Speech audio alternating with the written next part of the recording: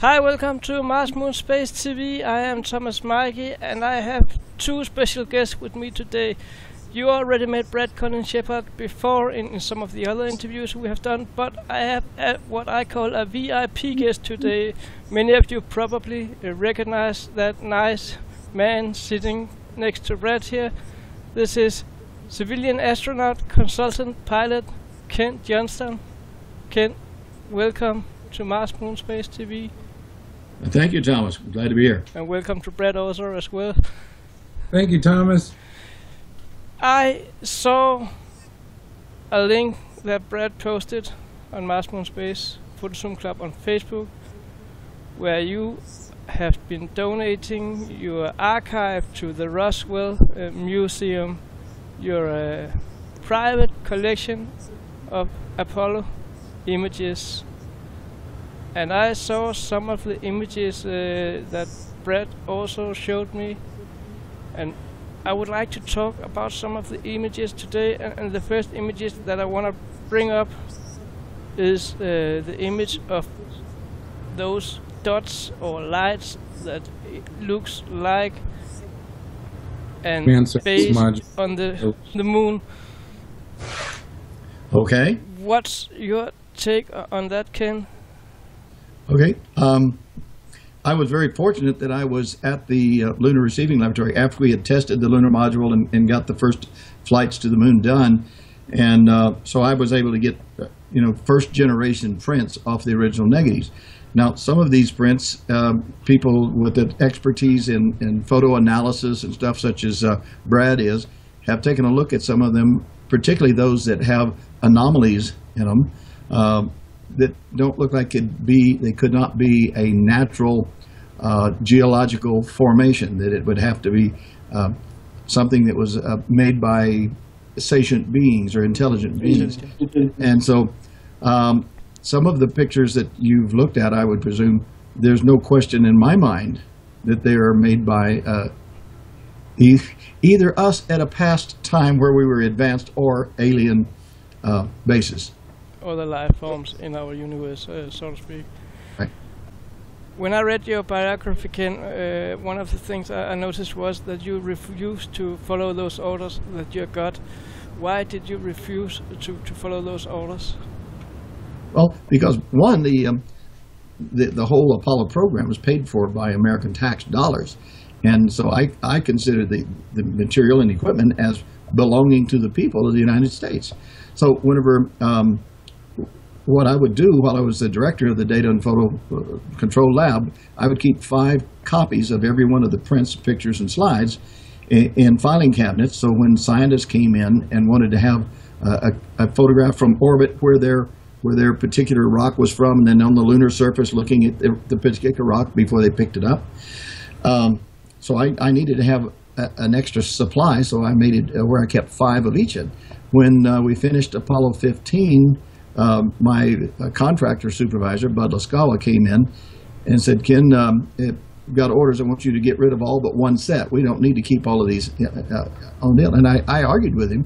I said, well, we should give them to one of our universities. After all, we paid for them, put them in the science department of the university. And he says, no, I want you to just dump them, get rid of them, keep one set.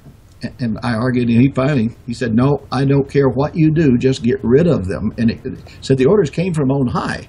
Above us, way above. So what did you do then? You took some of them with you. How did you get them with you out of there?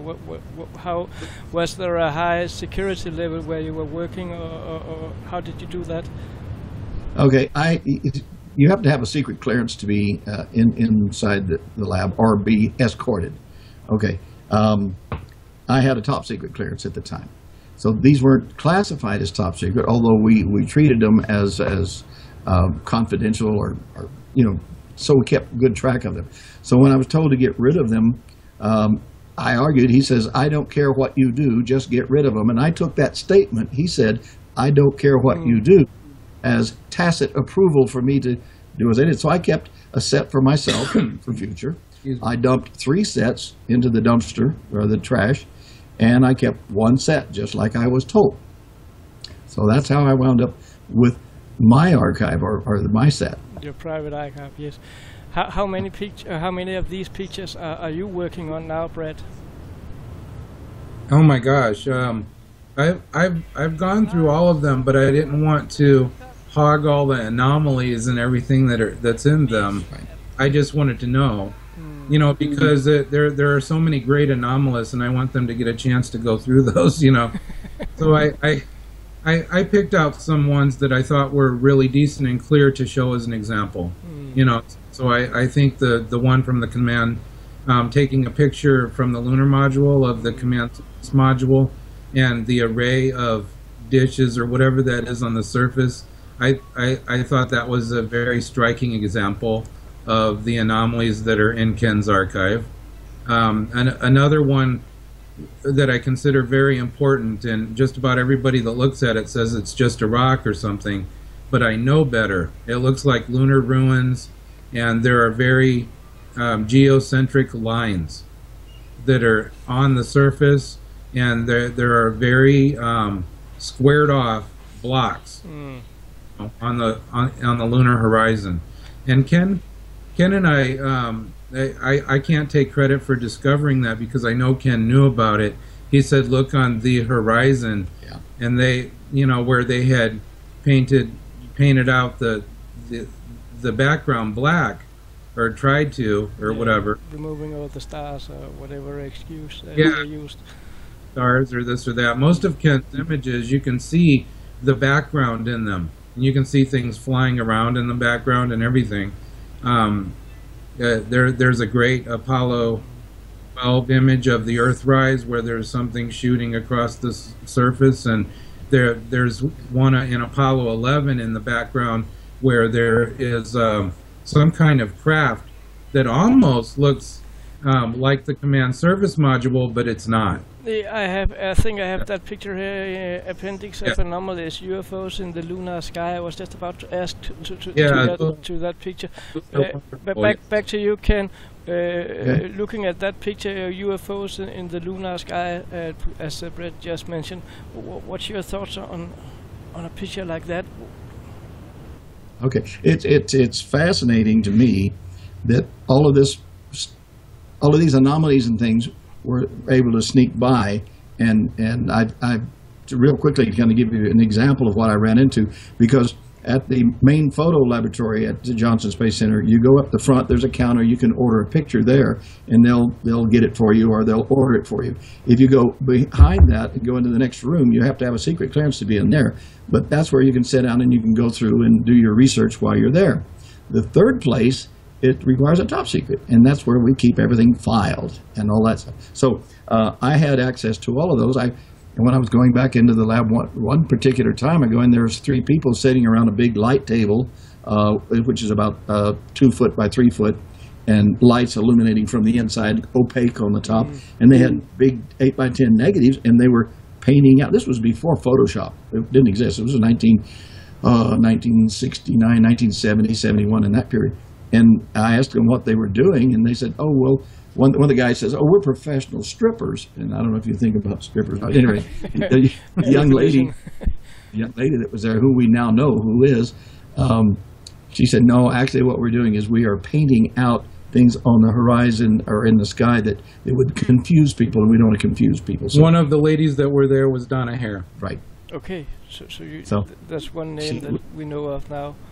And we're talking 45 years ago, folks. Yeah, that was a long time ago. We kept these secrets for a long time, and now with what I put out, an archive like that, and people that were present, they're able to come forward now too without fear of retribution. Because that was one of my next questions. Have you knowledge of other ex-NASA employees who could do the same as you do to take pictures with them, make private collections, or smuggle out pictures right. in any way? Right.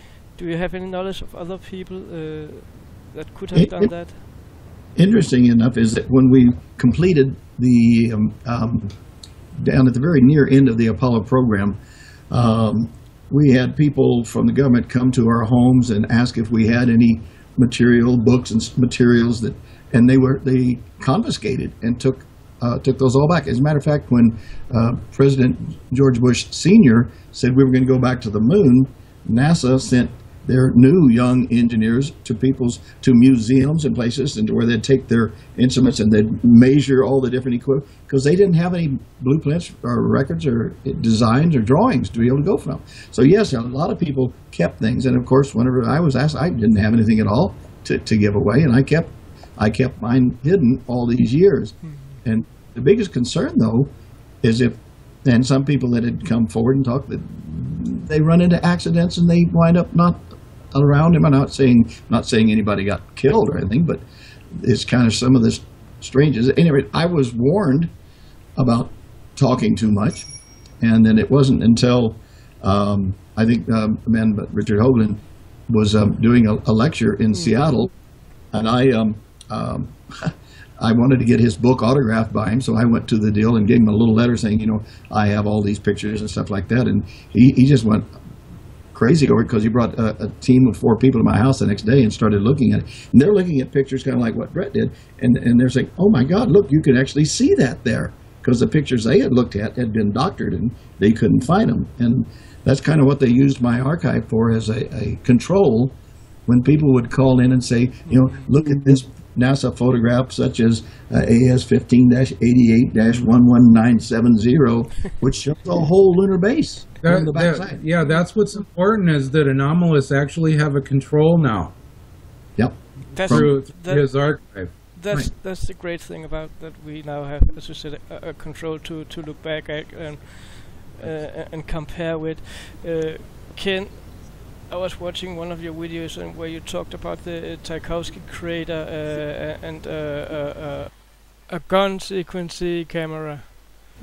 Dr. Thornton Page was in charge of the astronomical branch of NASA, and they had their offices at the Jim West Mansion, which was just outside of the Johnson Space Center's main confines.